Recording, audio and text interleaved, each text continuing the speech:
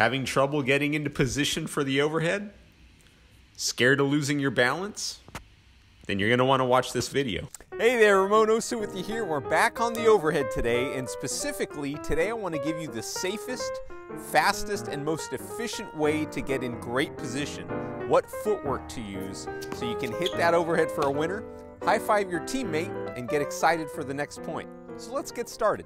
You know, after last week's step-by-step tutorial on how to master the overhead, I got a great message from a guy named Stuart, and it sounded like I was in puberty there again for a second.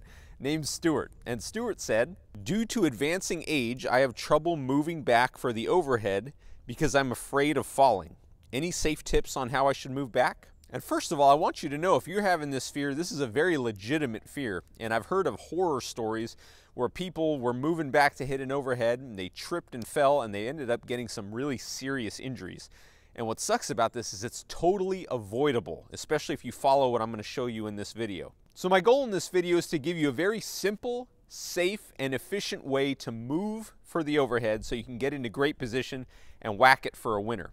And as we get started, I want you to know that every shot in tennis kind of takes on a life of its own, right? I mean, there's no two shots that are same, like snowflakes, okay? But I'm going to assume for the purposes of this video that you're getting a lob that is gettable, okay? It's a lob that, you know, with a couple of steps backward, you could be in great position to hit this thing. We're not talking about those high moonshot lobs that go up in 40 feet into the air. That we're going to have a different plan for, and we're going to cover that in a future video. This is just kind of your everyday run-of-the-mill moving back overhead that we're going to have to get into position to hit. Now, the biggest problems I see with this shot is, number one, people freeze. They just don't move for it. They just tell their, you know, doubles partner to go get the ball, or, you know, they just concede defeat if they're playing singles and someone hits a lob over their head. That's the end of the point. And I don't want you to do that. I have full confidence that when you start doing the things that I'm going to share with you in this video, you're going to not only be able to get into great position to hit this shot, but you're going to be able to hit it with authority and end the point and be the hero for your doubles team. In fact, my wife is dealing with this right now. You know, she's about 5'1" in heels. So, you know, when the ball goes up in the air and we're playing doubles together, it's automatically my shot. So she's got the athleticism, she's got the quickness to hit this shot, and we're working on giving her the skills to be able to execute the ball first and then be able to move for the ball second. Anyway, as for backpedaling, this is by far the worst way that you could possibly move back for the ball. I mean, look at this. I look ridiculous in this video. And the reason is first of all, we're off balance. We've got our weight going backwards. And any kind of trip or fall here could be catastrophic. You know, you could easily hit the back of your head. That's the last thing in the world I want you to do. Fortunately, there's a much better and safer way to move back for the ball. Now, kind of the first step, if we're going step by step through this, the first step is to get sideways. Okay, so a lot of people will move backwards, but they'll be facing the net. So by the time they get to the shot, they have no coil. They have no ability to rotate through the shot. So let's just take that out of the equation right off the bat and make sure that as the ball goes up in the air, as soon as you know it's an overhead, you're going to start to turn sideways. You're going to line your body up sideways so that when we get to the ball, you're going to be able to rotate and uncork on this thing. Now, the second thing you want to do is you want to use one of the following two footwork patterns to get to the ball. Both of them are good. One is better than the other, okay? So the first is the side shuffle, and this is perfectly fine because you'll get to cover more ground than backpedaling, and you can see we have a good balance here. We're covering a lot of ground and we're not nearly in as much danger of falling. Number two, and this is the much better option, is use a crossover step.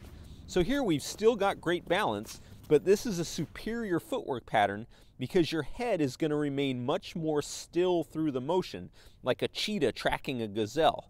And it's not bobbing up and down like a bobblehead doll, which will make it much easier to track the ball. Now, if you watch football, think of this like you're a quarterback dropping back to throw.